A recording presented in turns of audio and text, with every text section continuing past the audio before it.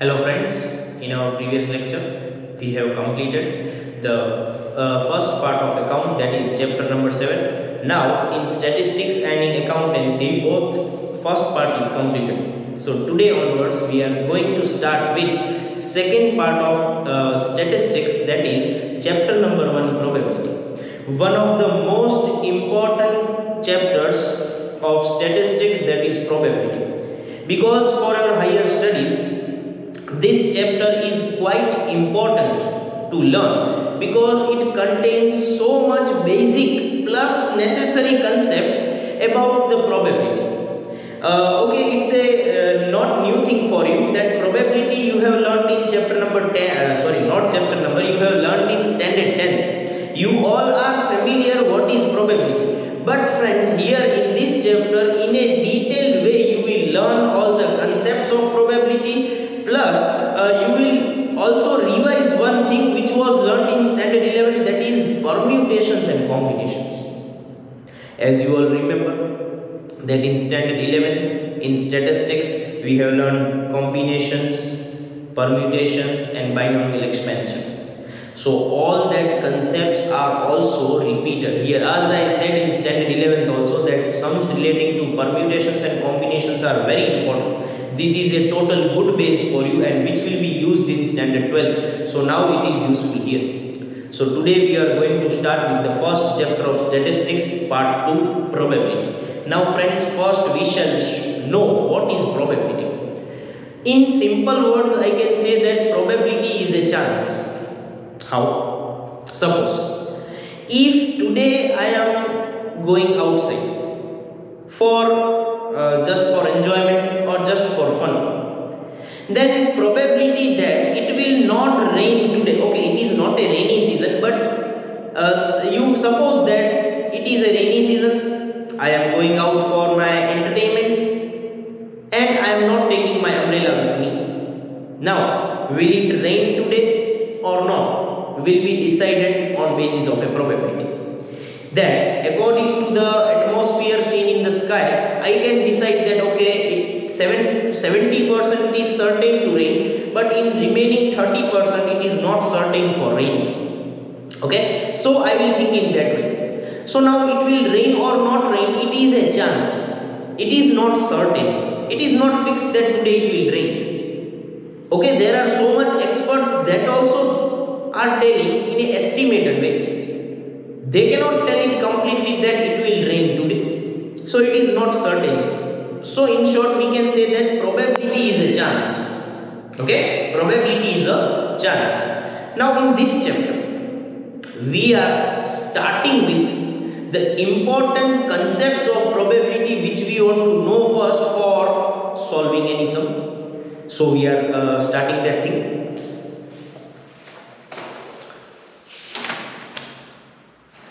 On page number 2, random experiment and sample space, they are explaining through 3 examples, 3 experiments. Okay, to understand what is a random experiment without giving any of the explanation, first they are giving you 3 types of experiments. That is, as you can see in the first picture, tossing a coin, throwing a balanced dice, and a wheel with a arrow and rotating that wheel and where it will stop. Now all these 3 experiments are random, because while tossing a coin you cannot decide whether it will be heads or tail, but still you know there are only 2 chances. It can be a head or it can be a tail. In a similar way, a balanced dice, there are numbers from 1 to 6 in a dice. While tossing a balanced dice, you cannot decide that which number will appear on the dice, but still you can know there are total 6 elements, so any one element will occur. In the same way, a wheel, to which number the arrow will stop, you cannot decide, but still you know there are numbers from 0 to 9. So in short, in a random experiment we can say that all the possible outcomes are known, but which outcome will occur, that is unknown, and such an experiment is called a random experiment. Now we are reading the exact definition. And random experiment is defined as follows. Now you have to underline the experiment which can be independently repeated under identical, means same conditions, and all the possible outcomes are known, but which of the outcomes will appear cannot be predicted with certainty before conducting the experiment is called a random experiment. Means they are telling that you can repeat that experiment under same condition at n times you want, and you can know all the possible outcomes of the experiment, but which outcome will occur you cannot know, and such an experiment is called a random experiment. Its characteristics are given. You tick that 3 characteristics. A random experiment can be independently repeated under almost identical conditions, means same conditions.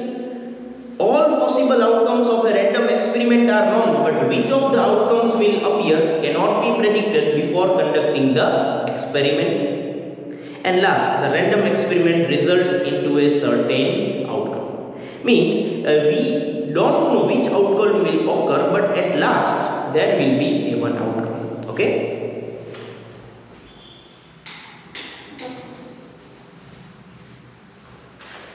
So this was about random experiment. Now we are going for sample space. Okay. Now what do you mean by sample space? The set of all possible outcomes of a random experiment is called a sample space of that random experiment. Sample space is generally denoted by U or S. Elements of sample space are called sample points. So underline the whole paragraph.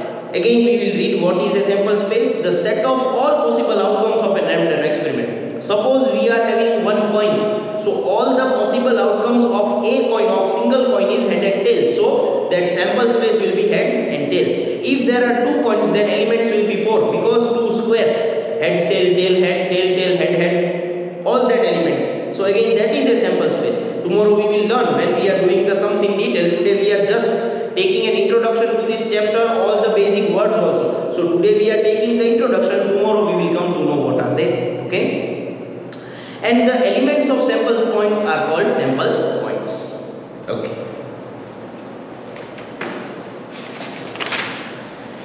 On page number 4, see, you have to underline what I am telling. Okay, be serious. Now on page number 4, types of sample space are given: a finite sample space and infinite sample space. Now as the word suggests, finite sample space means the elements which are countable. In the same way, infinite sample space means elements are uncountable. If the total number of possible outcomes in a sample space is finite, then it is called a finite sample space. And if the total number of possible outcomes in a sample space of a random experiment is infinite, then it is called a infinite sample space. Okay. Now, on page number 5, below, events, certain event, impossible event, and special events. Now we are going to learn different types of events. Number 1, single event. What do you mean by an event? So you have to underline from where I am telling. First I am reading and then we will decide what to underline.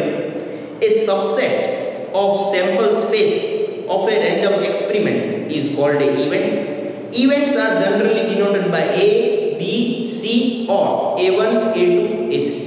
Underline that one thing from starting, underline till A3. So event means a subset of sample space.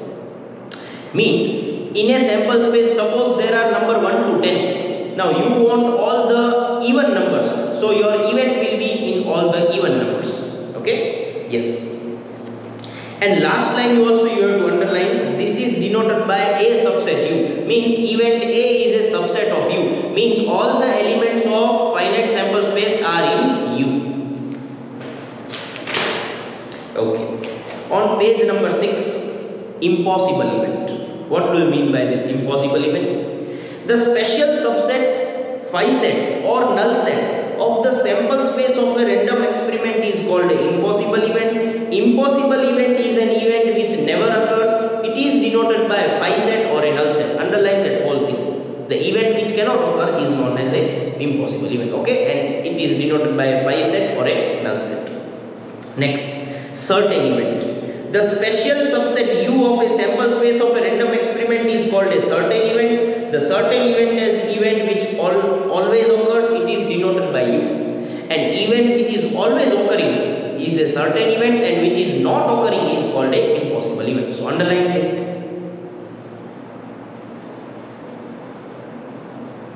Okay, next is complementary event. On page number 6, complementary event. Suppose U is a finite sample space and A is one of its event. The set of all the outcomes or elements of U which are not in event A is called a complementary of event A. Complementary is denoted by A dash, A bar, AC. So what they are telling? All the outcomes which are in U but not in A is called a complementary event. See what they are telling? That set of all the outcomes of U which are not in A, will be in U, that is a complementary of event A, and it is denoted by A dash, A bar or AC. Okay, and see below you have to underline till AC, you have to underline till that much, and again in the below one thing is given, that also need to be underlined. A dash is equals to complementary of event A is equals to non-occurrence of event A is equals to U minus A. Underline that thing also. Now next, page number 7, intersection of events. Suppose A and B are two events of a finite sample space U. The event where A and B occur simultaneously is called intersection of two events A and B. It is denoted by A intersection B. A intersection B is equals to intersection of two events, simultaneous occurrence of A and B. Whole thing you have to underline, and you can understand by the figure given here also, that here A and B are intersecting and the common elements of A and B are called its intersection event. Next, on page number 7, union of events. Suppose A and B are any two events of a finite sample space U.